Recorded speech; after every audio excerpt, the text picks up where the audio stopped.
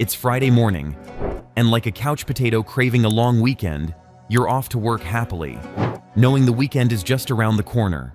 But then, out of nowhere, the dreaded blue screen of death appears, giving you an unexpected extra day off. What would your reaction be? Come, let's see how the world reacted to this in today's exploration. Chapter 1.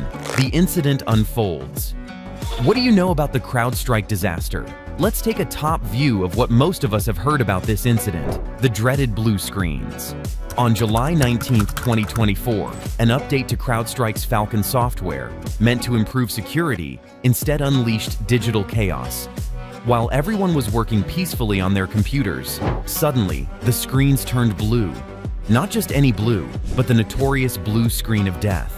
This wasn't just happening to you, it was happening to millions of people worldwide. In just 90 minutes, businesses everywhere were thrown into disarray. IT departments were frantically trying to stop the wave of BSODs, but the damage was already done. Over 8.5 million Windows devices were affected, bringing everything from small offices to major corporations to a standstill. The disruption was far-reaching, canceling flights, delaying or even canceling medical procedures, and throwing many other routine societal systems into chaos. Despite the serious impact, many users took to social media to joke about the early weekend arrival. Memes and jokes about the free vacation spread like wildfire, providing a brief moment of levity amid the chaos. But apart from the stories and jokes, how did this really happen? Chapter 2. The technical breakdown. To grasp the full impact of the CrowdStrike disaster, we need to explore the technical intricacies and the major players involved. Let's start with Microsoft and CrowdStrike. Microsoft, the tech behemoth behind Windows, provides the operating system that powers a vast number of computers globally. On the other hand, CrowdStrike is a top-tier cybersecurity firm renowned for its sophisticated threat detection and response capabilities. Unlike more well-known cybersecurity companies like Kaspersky or Symantec, CrowdStrike's products are predominantly used by organizations rather than individual users. With a strong reputation for combating advanced and state-sponsored cyber threats, CrowdStrike is a preferred choice for government agencies and critical infrastructure. CrowdStrike's Falcon software is specifically designed to safeguard endpoints from cyber threats, making it an essential tool in the cybersecurity arsenal of numerous organizations. However, the recent fiasco stemmed from an update to this very software. This update, intended to enhance protection for Microsoft Windows devices against malicious attacks, ended up causing widespread disruption instead. CrowdStrike acknowledged that the problem originated from a bug in their cloud-based testing system, which allowed a flawed software update to be released. This led to an out-of-bounds memory read on Windows devices, where the software tried to access memory it wasn't supposed to. Essentially, it was like trying to open a door with the wrong key, but instead of just jamming the lock, it set the whole building on fire, triggering the infamous BSOD and resulting in a catastrophic collision between the two entities. This incident highlighted the delicate balance between security enhancements and potential risks. CrowdStrike's preliminary report highlighted this technical mishap. Despite their rigorous testing protocols, this bug slipped through the cracks, demonstrating that even the most sophisticated systems can have vulnerabilities. The result? A massive disruption that underscored the fragility of our digital infrastructure. Chapter 3. The Ripley effect of a digital disaster. But why did this problem have such a massive impact across so many industries? Simply put, you can't find a place without a Microsoft computer. Think of your friends. Chances are you can easily guarantee at least one Microsoft user. The 8.5 million Windows devices affected by the CrowdStrike update error represented less than 1% of all Windows devices.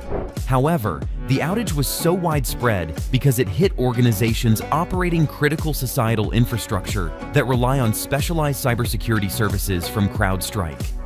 These sectors included agriculture, airlines, banking, energy, government, healthcare, manufacturing, and retail.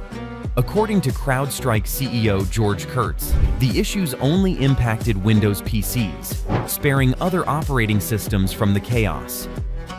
Dear competitors, if you don't know the weight of Microsoft and CrowdStrike, then I hope you know how widespread they are. Imagine trying to navigate a world without Microsoft or CrowdStrike. You'd probably need a map and a lot of luck. But jokes apart, the real issue here is that everything is digitally connected. An outage is not just about losing access to emails or files, but about disrupting the critical infrastructure and cyber-physical systems we depend on daily. This means it affects our right to receive medical care or travel freely. Everything from our food supply to our energy systems relies on secure and resilient digital technologies. So, Microsoft and CrowdStrike didn't have time to think. Chapter 4. Microsoft and CrowdStrike's response. In the immediate aftermath of the outage, both Microsoft and CrowdStrike faced intense scrutiny. Microsoft, though not directly responsible for the flawed update, was deeply impacted due to the widespread use of Windows. Their response was swift, focusing on providing support to affected users and working closely with CrowdStrike to mitigate the impact. CrowdStrike, on the other hand, had to navigate a PR nightmare. Their initial gesture of offering $10 Uber Eats gift card to affected partners was met with ridicule and disbelief. Social media lit up with memes and jokes, with one popular tweet reading, "CrowdStrike, crashing your computers, and then offering you a burger as an apology." Despite the initial misstep, CrowdStrike quickly shifted gears. They pledged significant changes to prevent future incidents, including enhancing their testing and validation processes, implementing staggered deployment strategies, and providing customers with more control over updates. These measures aim to restore confidence in their services and demonstrate their commitment to cybersecurity. Chapter 5. Fixing the fallout.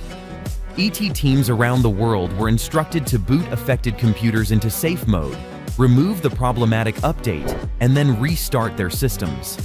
This process, while tedious, was necessary to restore functionality. Additionally, CrowdStrike advised organizations to implement enhanced monitoring and incident response plans.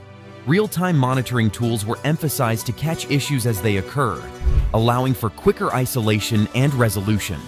This proactive approach was crucial in mitigating the damage and preventing similar incidents in the future. However, the question remains, is the problem really solved?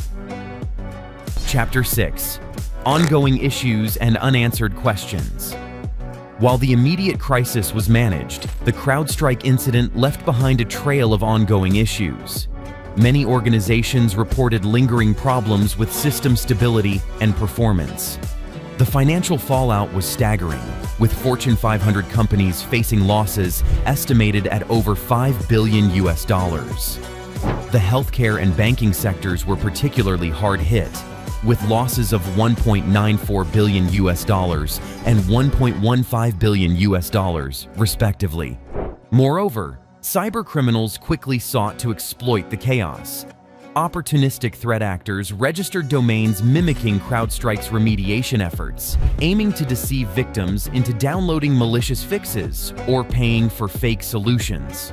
This added another layer of complexity to the recovery process, as IT teams had to contend with both the fallout from the update and the new wave of cyber threats.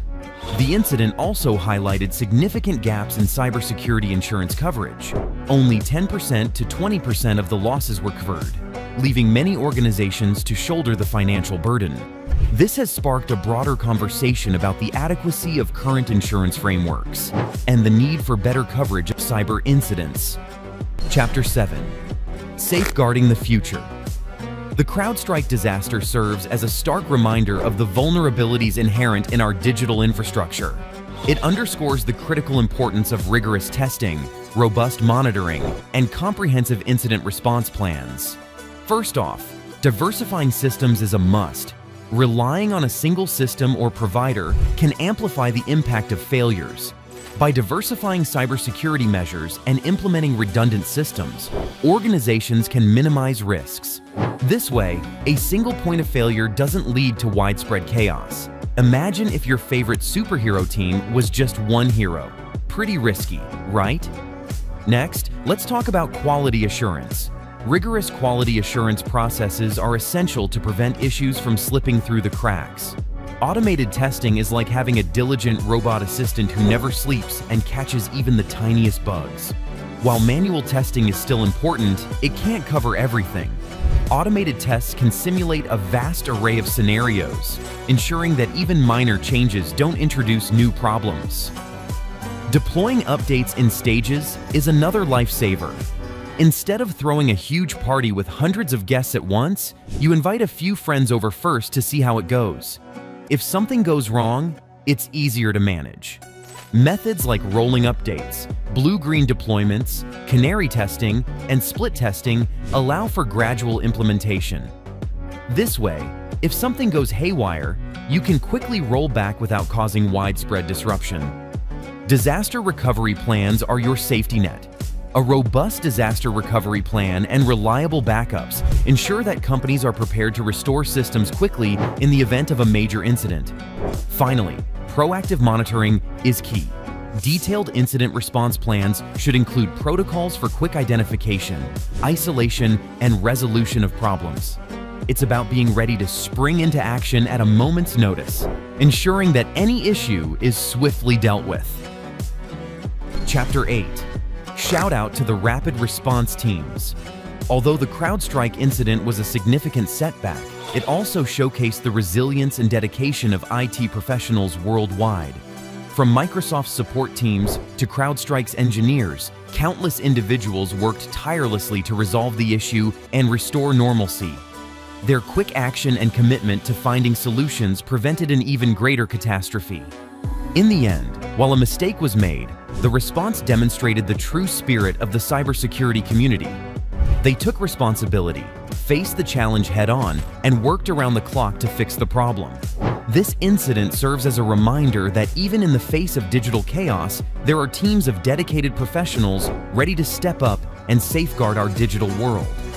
As we move forward, let's carry these lessons with us and continue to strive for a more secure and resilient digital landscape. And next time you see a blue screen, just remember, there's a team of unsung heroes working behind the scenes to get you back up and running. And don't forget to share this video with all your colleagues. Let them learn about the technical chaos happening around.